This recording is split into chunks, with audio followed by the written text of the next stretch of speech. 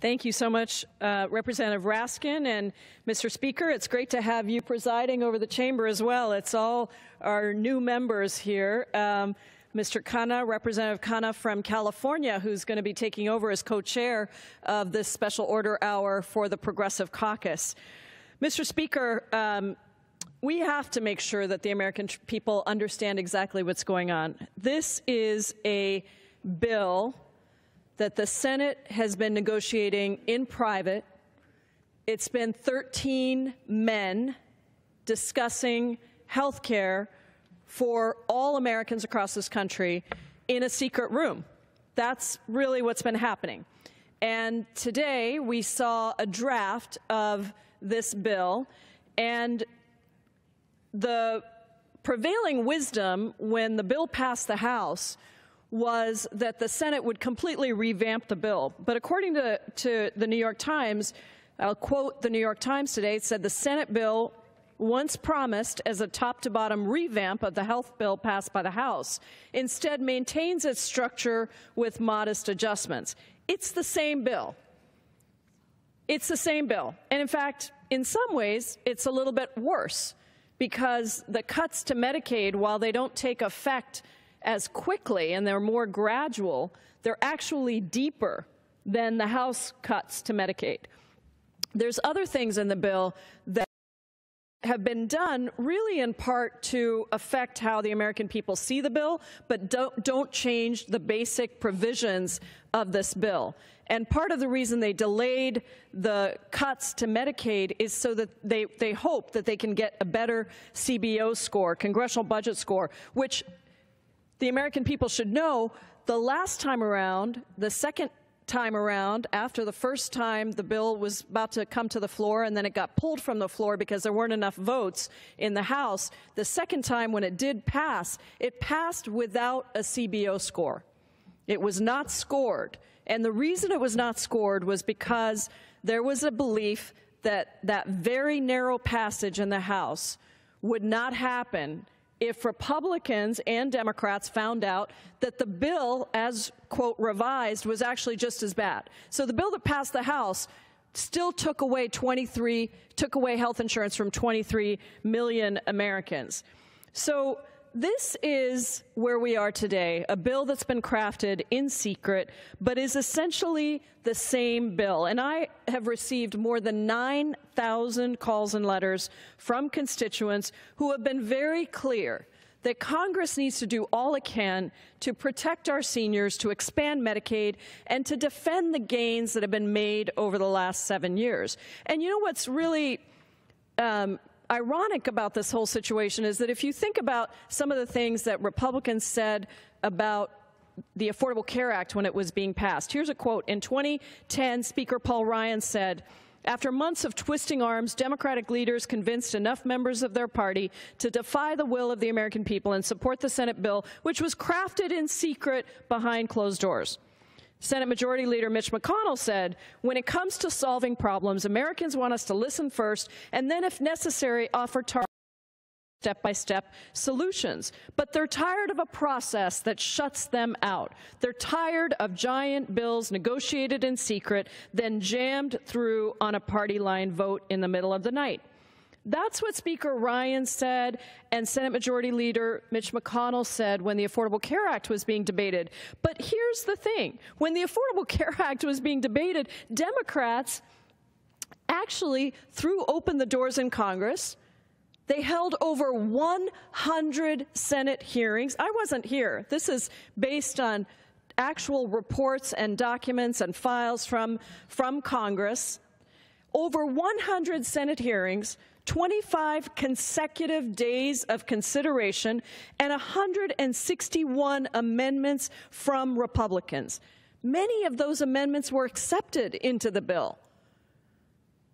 This is a completely different process. We didn't have a single hearing on this bill. The bill came to the House floor, and there was some debate, but it certainly wasn't 100 hearings. It wasn't 25 days of consideration.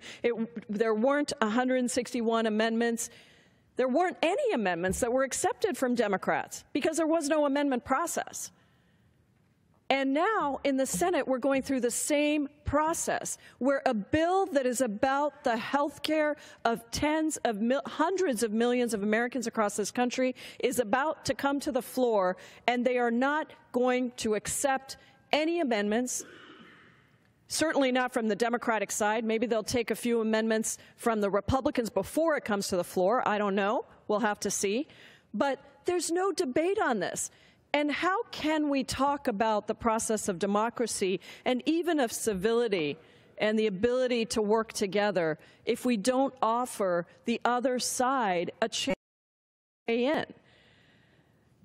This bill will take away health insurance from millions of people, and it will make it less affordable for those who still have insurance, because it's not very different from the House bill, and we already know that that's what the House bill does. It would raise out-of-pocket costs for middle-class families with higher deductibles and cost sharing.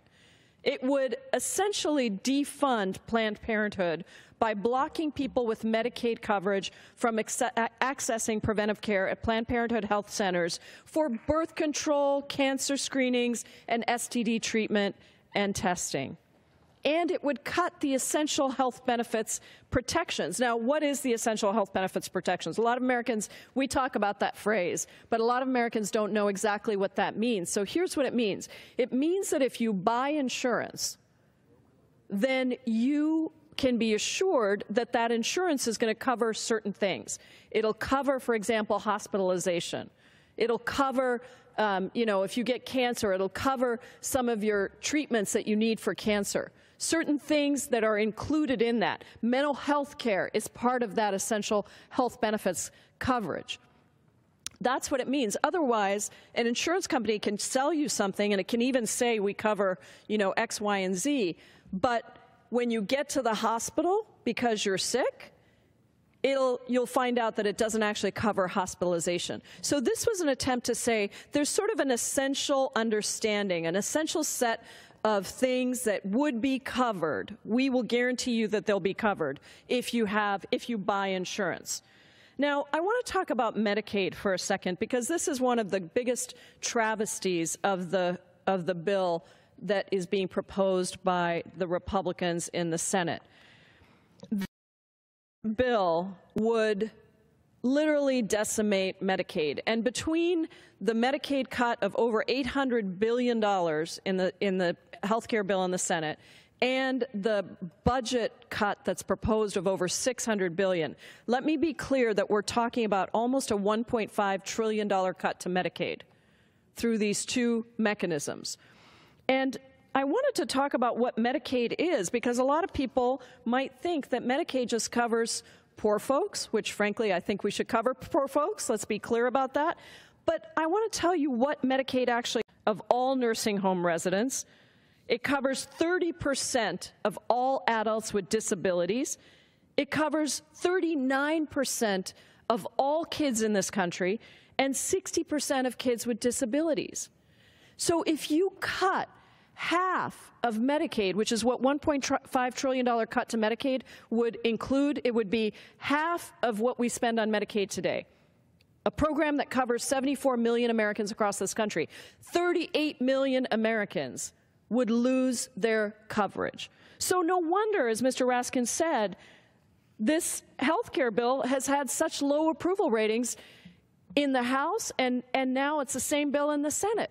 Because Americans understand that whether you live in blue America or red America, whether you live in rural America or urban America, whether you're a man, a woman, or a child, whether you're young or old, one of the great things about this country is that we are a country that believes in trying to provide for people when they get sick. Now, we've been trying to do that for a long time, and until the Obama administration and the Congress passed the Affordable Care Act, we weren't doing that.